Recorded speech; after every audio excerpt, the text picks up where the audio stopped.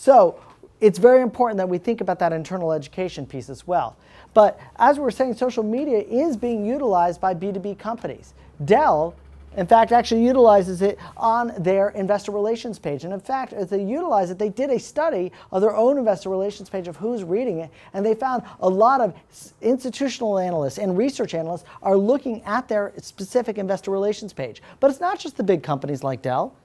You have smaller companies like China Wind Power creating investor relations pages, investor relations blogs, utilizing the social media sphere to communicate their messages to slightly different audiences. So as we see this happening, consistent communications matters today more than ever before. And it matters not just because the conversations are ongoing, it matters also when we start thinking about search. Because search engine spiders value the consistency of new content. Sometimes it takes 6 to 8 weeks for Google to spider the whole web and the billions of pages out there. But to get them to keep coming back to your page, you have to have a frequency of content. So as we start thinking about this is why my belief is that search and search engine optimization is really the foundation of social media. Because you have to be able to find content before you can share content. So that searchability factor is very important. And they say that content is king, right? I know, he's a little creepy, isn't he? But how many of you heard this? Content is king. Well, guess what? I don't believe it. Because content for content's sake doesn't matter. If content is king, then context is the almighty. Because content has to be within the right context for the search engine spiders and for your audiences to care about that content.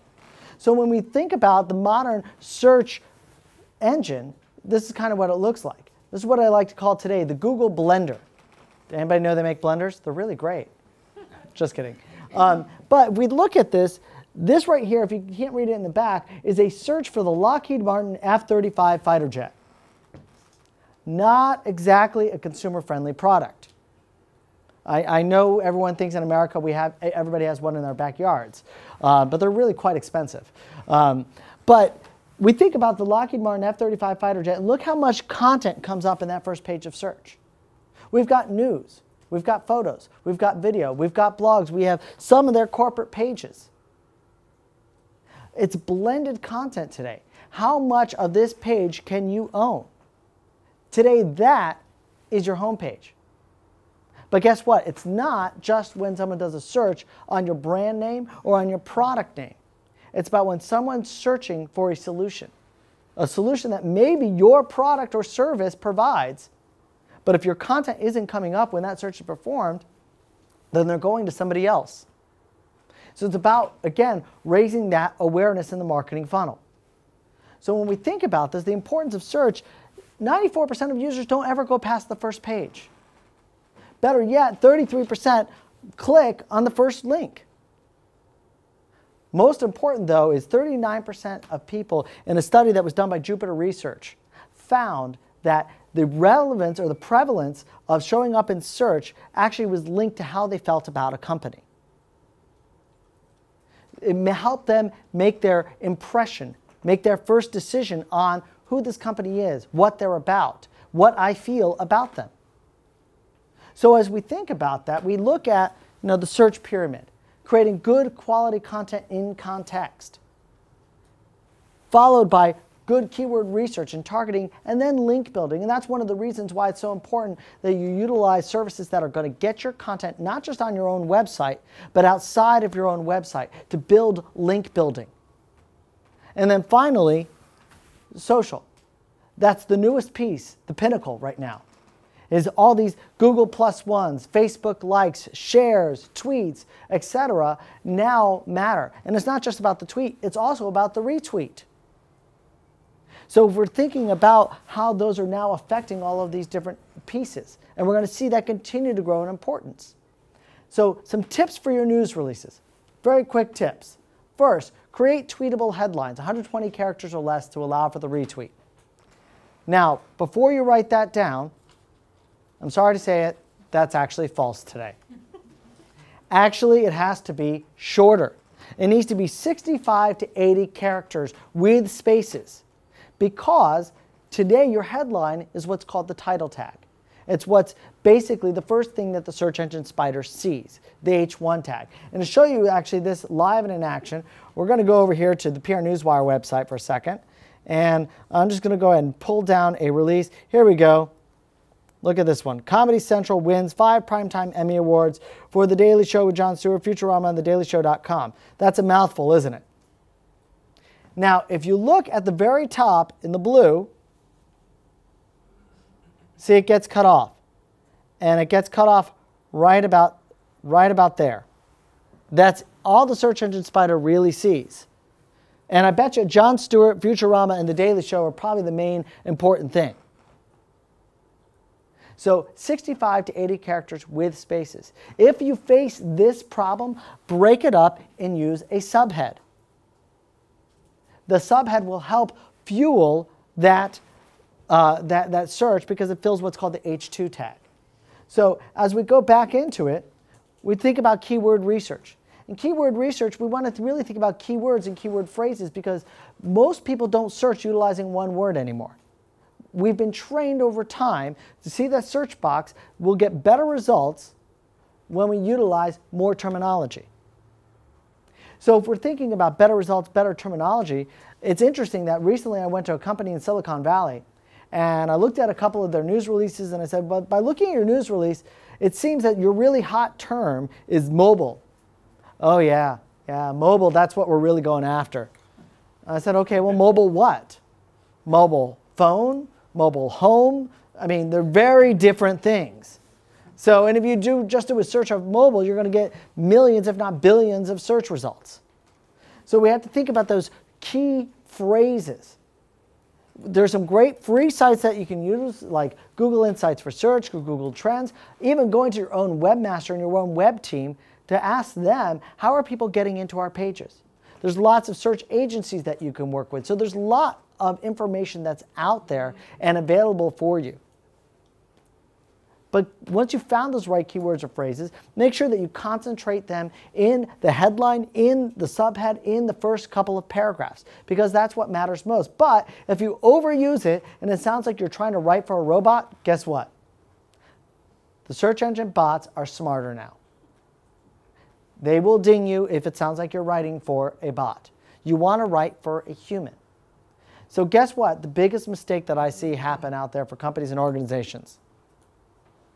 Every sentence in their news release starts with the company name. That's too much.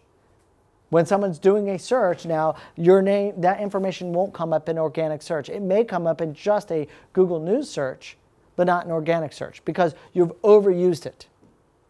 So we think about keyword research. One important factor is don't listen to the business executives. I'm sorry, guys, but you all know this. We know this at PR Newswire. You get caught up in your own vernacular.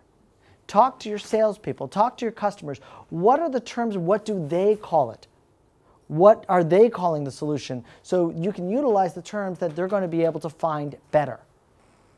Finally, please use links in releases. Over 70% of releases that go out today still don't use a link. Worse, those releases that do include links, often the first time they use a link is in the boilerplate at the end of the release, the About Us section. So we want you to link, but not just link to the homepage, link to a specific page, to a deep link, to where are you trying to get people to go to today. If you're talking about a white paper, send people directly to that page. If you're talking about a new product, a new survey, send people directly to that page where they can get that information. Think about utilizing anchor text or hyperlinked keywords or phrases. But if you're utilizing the service to distribute your message, make sure that somewhere in the release, utilize the good old-fashioned URL as well. Because if you want to build link building, you want to make sure that your link is always getting seen. And while we can send out hyperlinked words or phrases, the problem is that still today there's a number of sites that take our content that won't actually make that link live. So if you still have that good old-fashioned hard URL out there, it's still going to give people the opportunity to click, and it's still going to make sure that your link is there. Better yet, if you have a really long URL for that direct link, go go ahead, utilize a URL shortener.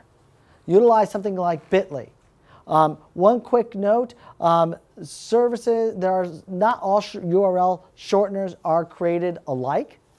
So you want to make sure that you utilize ones that do what's called a 301 redirect. Sorry, that's getting a little bit geeky for you, but you want to make sure that you're utilizing a URL that sends that search spider on through to that link that you're redirecting to. Don't add too many links. Just like in keyword phrases, if you add too many links, you're trying to game the system. So about 4 links in a release. So this is all about raising visibility, right? But how is the best way to raise visibility? Well, we did a study. We looked at over 12,000 releases, and what we found is every step along the way, when you started including multimedia, the different types of multimedia all along the way increased the number of views that you got. In fact, on average, a full-on multimedia news release got 77% more views than just a straight text release. But you don't have to do that with every news release. Think about just utilizing a photo or just utilizing a video. Every step along the way, it increased the number of opportunities you had to be viewed. So if we look at that, we want you to think visually. However, the problem is when you think visually, most companies think visually like this. Kind of boring, right? The boring headshot, the product shot, the logo. How many of you work in a data-intensive company or organization?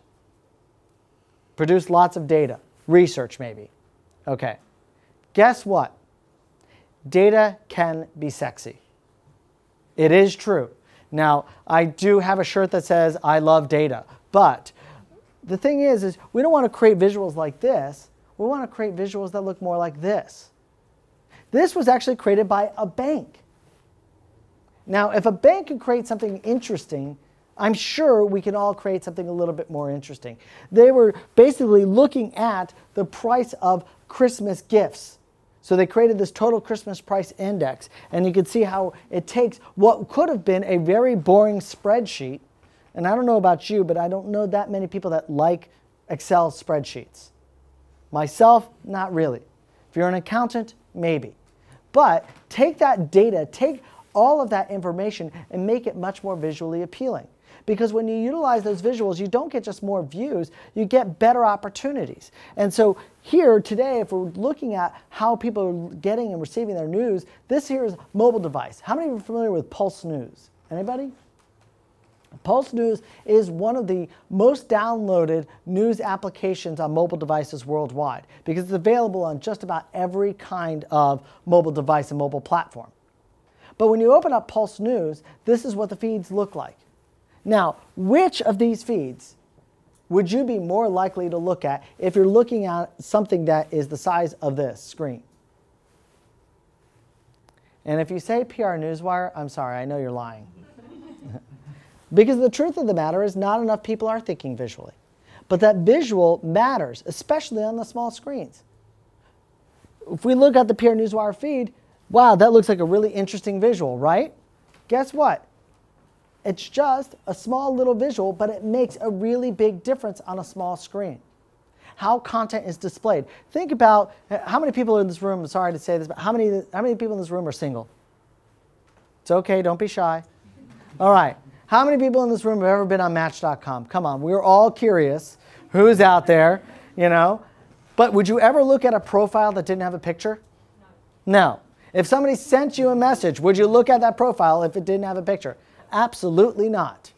Would you buy something on eBay if it didn't have a picture? No. Would I look at a story if it didn't have a picture? Maybe. But if it does have a picture, I'm much more likely.